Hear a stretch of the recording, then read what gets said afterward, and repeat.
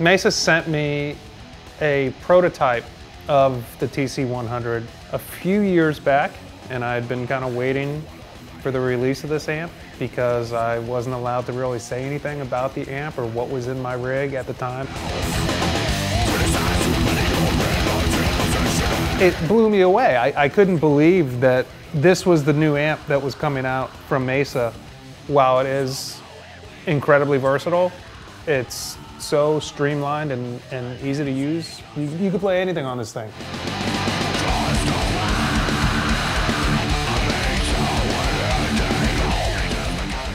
And the real cool thing about the TC series is each channel has its own separate tight or normal. The tight mode just kind of tightens up the bottom end and it adds a little bit more clarity to the top end. And particularly with what I do and how technical some Lamb of God riffs can be, it's really important to me for that articulation and clarity to come through and not get swallowed up by extra gain and saturation.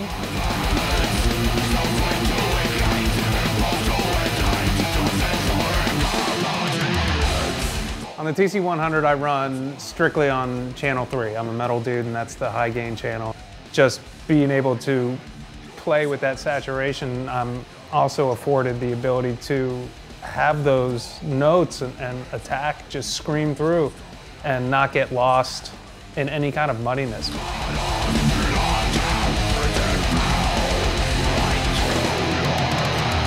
One of the major differences between the TC-50 and the TC-100 is the multi-soak attenuator, which tonally you can dial back the wattage delivered to the amp, but it's post-power staging. So you still have those tubes being pushed.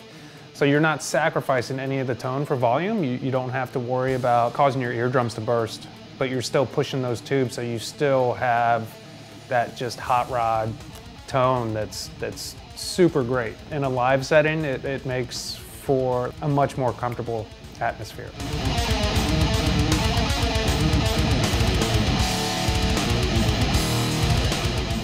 Beyond the gain structure that's within the amp already, I'm running an additional grid slammer and the 5-band EQ, just for a little bit of extra crunch, a little bit more, you know, insane heat on there. Beyond great heads, Mesa makes great pedals, so why not complement the head with a couple awesome pedals?